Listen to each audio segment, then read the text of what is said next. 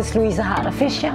I'm an assistant professor at Copenhagen Business School. It has been designed to be a very hands-on course, but also a course where they need to reflect upon the academic discipline as being an entrepreneur. My name is Lars Andersson. I'm an external lecturer here at CBS teaching in Digital Entrepreneurship. I'm co-teaching with Louise and basically introducing the students to the more practical elements of having a startup. Peaqs really went through the roof when I used it the last time. We had a session where the different groups were presenting their startups in a pitch form. And when they did that, we used the gamification element of Peaqs to make the different groups do investments after they have seen the pitch presentations.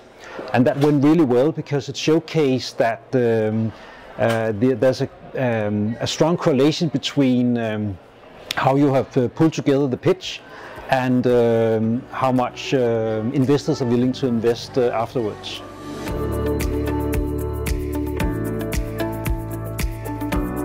Blended learning comes from primarily digital tools that we use in order to both have the students be more aware of how they progress in their learning process, but also how to be more transparent about their learning process. Then we used the Peaqs platform that is specifically designed to drive an entrepreneurial process from ideation to completion.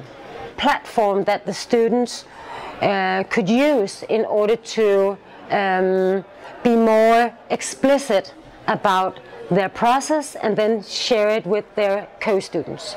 Getting the students to very quickly being able to explain what it is they are doing.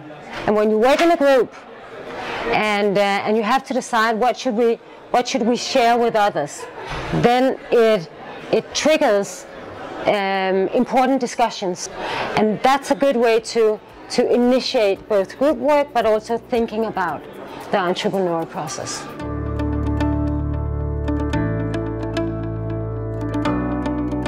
Peaqs showed to be an important platform for creating transparency in both what the student actually were working with, as Peaqs asks for certain deliveries in a phase-like process, but it also gave us, the teachers, a possibility to much better follow the students' work.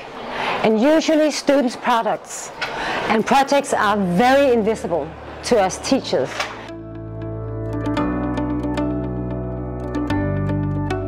I think Peaqs is for the future. It is a helpful tool to get the students to learn from each other and to get the best possible interaction between the groups and us as teachers, because we have the full overview of where they are in the process.